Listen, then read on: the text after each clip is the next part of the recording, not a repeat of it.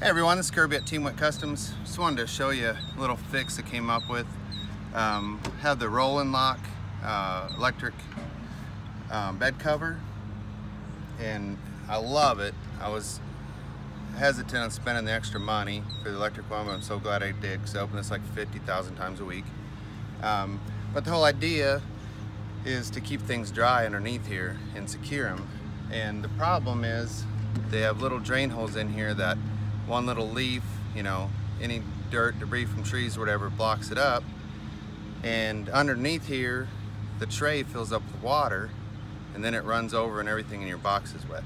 And if you're not opening this up, it stays wet and humid in there, which is defeating the purpose of why we have it. So on this particular model, there's one screw on each side. It goes right here. Just a Phillips head. I already took these out. You take that off, and then you slide this back, and that pulls right out. There's just these pins that slide in that little groove, slides forward, and you put the screw in. And if you look down in here, this tray right here is the drain plug. It's about the size of a number 2 pencil. And that's a little tray where this top rolls into, okay? They get blocked real easy. So I just went to the hardware store, got these at Ace. Of course, they're at any hardware store, but it's just a little screen for a drain like your kitchen sink. And so you can use silicone, seam seal, or whatever. We get this APS 500 advanced polymer sealant. That is awesome.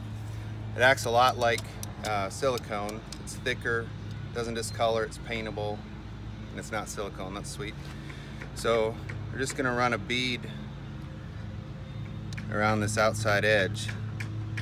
Try to.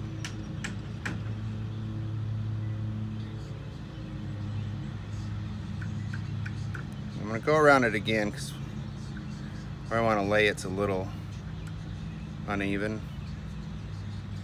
And we're gonna set this over that drain and clean around the drain first. Mine was pretty clean. I just went over with some glass cleaner. So now that we got that on there, we're gonna set this in like that over the drain hole. Just press it down, make sure it's sealed up.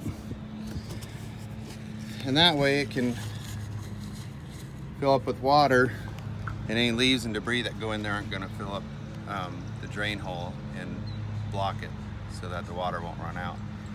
Do that on both sides. There's one of those on each side, and shouldn't have any more problems. Simple fix. Those are like $4 a piece.